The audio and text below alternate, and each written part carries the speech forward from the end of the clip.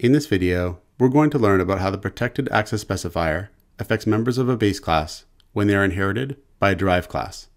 So protected members of a base class are like private members, except they can also be accessed by the member functions of a derived class.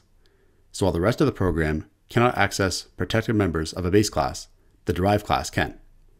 Let's go over an example of how public and private members behave with inheritance, and then we'll introduce a protected member so we can see the difference. So we'll start off by defining a base class that has public and private member variables. So we'll say class base class, public int underscore public member, and then private int underscore private member. Then we'll make a derived class that's going to inherit from this base class. So we'll say class derived class colon public base class. And this derived class here is going to inherit from this base class here. We'll make a member function of the derived class to see the effect these access specifiers have when our derived class inherits from the base class. So we'll say void member function, and we'll try to access the public member. We'll say underscore public member is equal to 10. We can try to output the public member as well. We'll say cout public member colon, and then we'll output the value of the public member variable followed by an end line.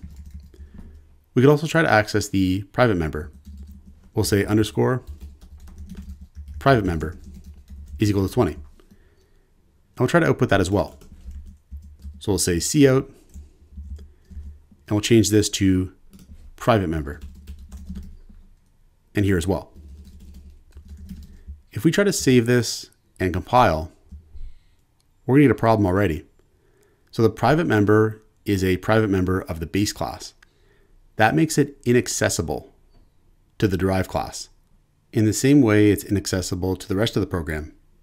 The public member, though, is accessible to the derived class in the same way it's accessible to the rest of the program.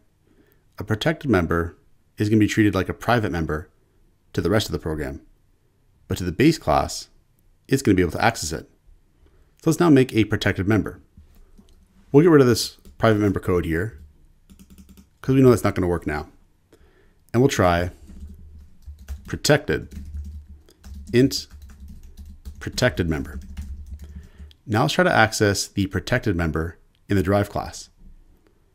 So we'll say underscore protected member is equal to 30.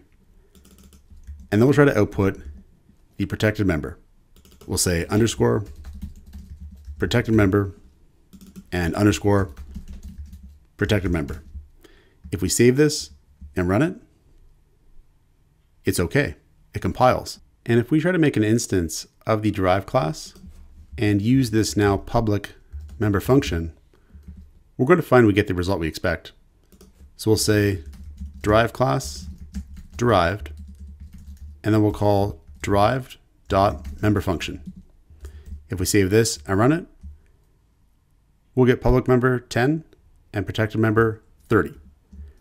Now the protected member is going to be inaccessible to the rest of the program.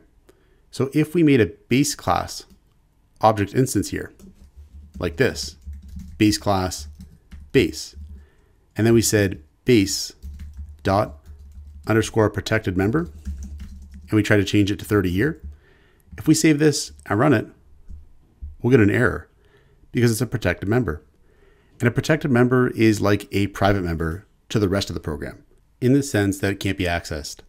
So if here we said base dot private member is equal to 20, this won't work either. You can see we get an error on this line too. It's only the public member that can be accessed by the rest of the program. So here if we said public member is equal to 10, that actually is okay. So there's no error on this line.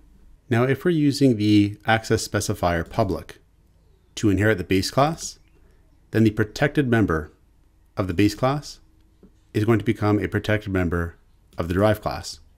So for example, if we made another class here that inherits from the derived class as well, it's going to have access to that protected member as well.